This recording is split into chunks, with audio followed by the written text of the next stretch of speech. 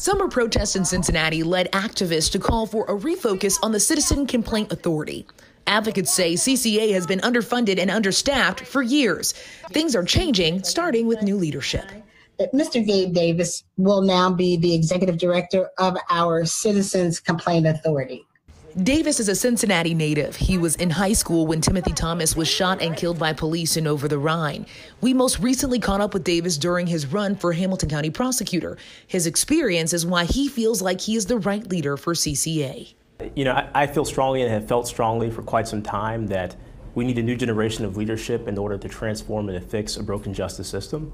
So I was a prosecutor myself for 7 years up until recently here, and I handled cases in some of the toughest courtrooms in the country. So I was a prosecutor at the Manhattan DA's office after graduating from Harvard Law School.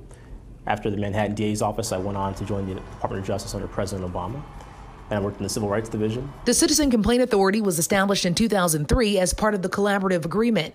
It investigates allegations of police misconduct, including but not limited to shots fired, deaths in custody, excessive force, improper pointing of firearms, and improper search and seizures.